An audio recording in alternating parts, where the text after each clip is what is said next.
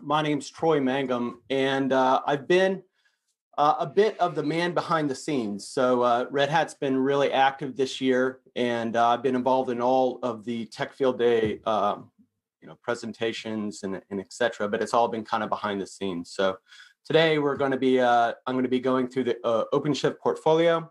And for those that have seen this before, I do want it to be an interactive session. So it's a little bit of a primer just to kind of get us started, get an overview of kind of what OpenShift is doing.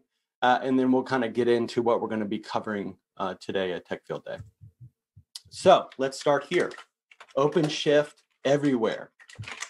So one of the items that I want to cover and that I'm really excited about, we haven't actually GA'd this product yet, but with Amazon, we just announced that we're going to be doing a cloud native service in Amazon. We call it ROSA. It's referred to as Red Hat OpenShift on Amazon. Prior to this announcement, we've had something called OpenShift Dedicated, which was a managed service on Amazon. But what's kind of distinguishing this next step with Amazon is we're effectively going to be on the native console, which means we're going to be right alongside EKS, right alongside ECS, and we're going to be integrated into the whole AWS experience. So we're really excited about that partnership and working with them. I believe we announced this at KubeCon. We've done some stuff with reInvent last week, and we're looking to GA that product early next year. So that's sort of the big new news in how we are making OpenShift available everywhere as a platform. You still, on the left-hand side, you can still see that customers can manage OpenShift on their own, leveraging AWS's compute and storage and et cetera, or they can choose the option to have us manage it and jointly support it with Amazon. So that's sort of the big news on the left. We've had a really great relationship with Microsoft. We have a managed service offering with them called ARO, or Azure Red Hat OpenShift. Again, this is jointly managed and supported between Microsoft and Red Hat. The dogs and cats are now finally getting together. The customers can manage that as well on Azure. With Google, we have OpenShift Dedicated, which means Red Hat takes all the responsibility to support and manage this in a Google environment, or the customer can take that responsibility. Obviously, our IBM, we've got some great work with IBM Cloud, in which actually this is something that IBM goes to market with, and they manage it for their customers, leveraging OpenShift, and we jointly support it. And then on the far right-hand side, you can see what we're doing on premises and a little bit on the edge, and that's related to OpenShift Container Platform, and this is what everything is sort of built off of. So we're really excited about this platform. We believe it is really a premier enterprise Kubernetes platform, and it is truly a platform, meaning that you're going to have the same experience if you're a developer or an operator, no matter what environment you're running in. So what I want to do is I just want to kind of break down 3 components of this platform, and then I'm going to tell you a story about one of the customers that we've worked with recently. So at the very bare bones in the very bottom, you can see that effectively we offer something called OpenShift Kubernetes Engine. And so this is really just the host operating system, Kubernetes, and then the cluster services. And so this would be over-the-air updates, monitoring, logging, all the things you need to do to run Kubernetes. And so this is sort of our first tier offering. You would think of this for customers that one-at-one run just a few apps, if you will. But what we're really excited about is the whole platform. And what does that mean when we say platform? Where we're talking about adding platform services, then you can see the list of those there, application services, data services, and developer services. We've been at Tech Field Day this year, and we've highlighted some of these along the way. And so this is what we mean by a platform, meaning that we're going to be really helping those operators and developers realize what they're trying to do with cloud native applications through these services we offer. And then recently, this year, we launched Advanced Cluster Management. This actually was something called a multi-cloud manager at IBM, and then all those engineers and the product moved over to Red Hat in this year. And then this year we launched something called Advanced Cluster Manager. And what this allows our customers to do is to be able to manage across clouds and across Kubernetes distributions. And so we've shown that at our original Tech Field Day. So you can use this management plane to manage EKS, AKS, OpenShift. You can use it to manage on premises, in the cloud, and it has a very robust application lifecycle functionality as well. So we're very proud of this.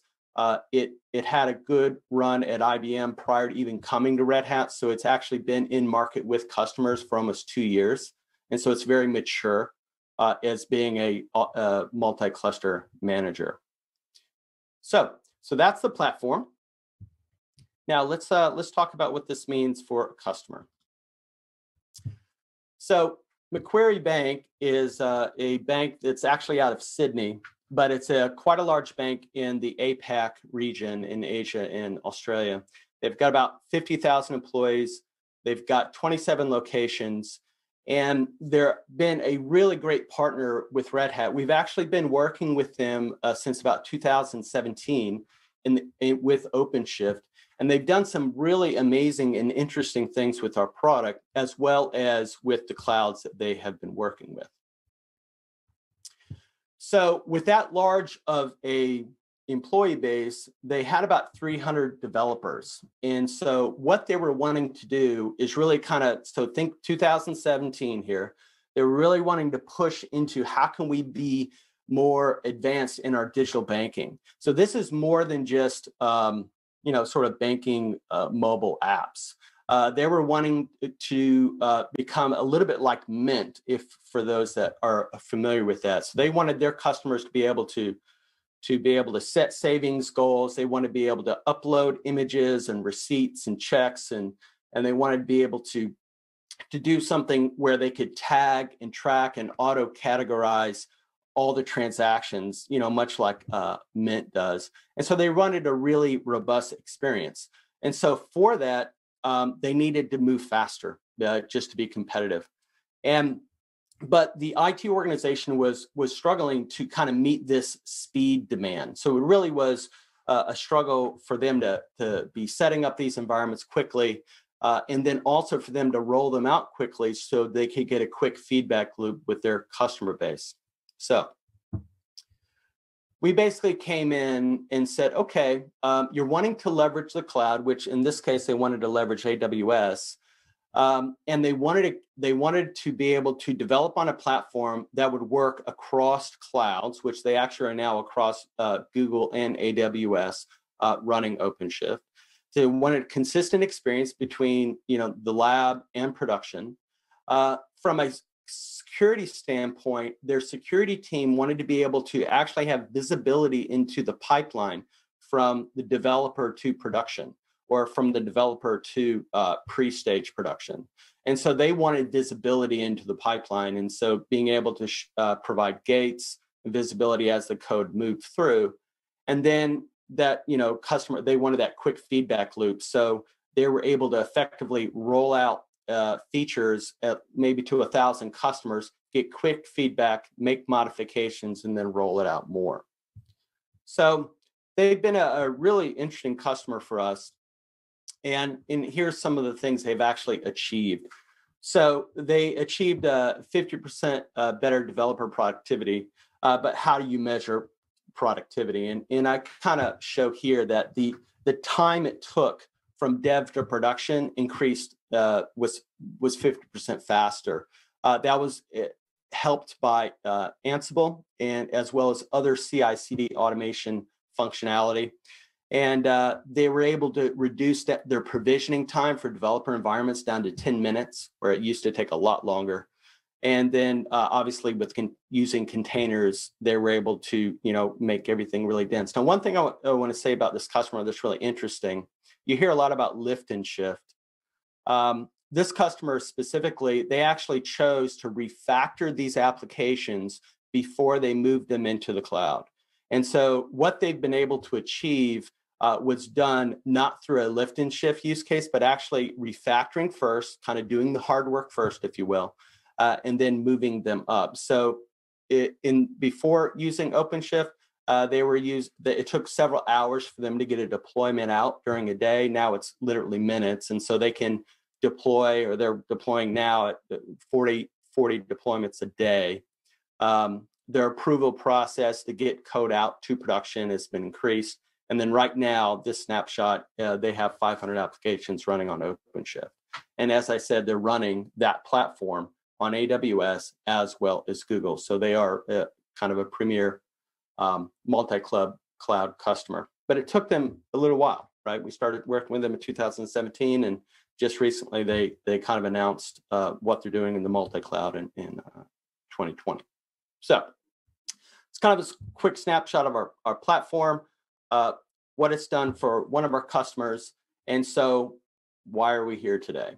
So everything in green, we've actually talked through with you guys at Tech Field Day prior to this event.